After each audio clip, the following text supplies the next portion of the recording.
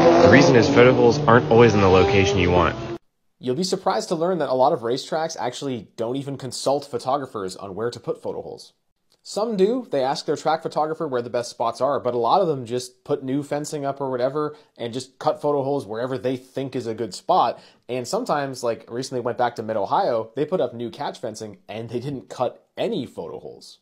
You can see behind me here, this is a great spot to get a start shot as they come through the S's, and there's no photo holes. So you kind of just have to shoot through the fence, which isn't ideal, but you can do it.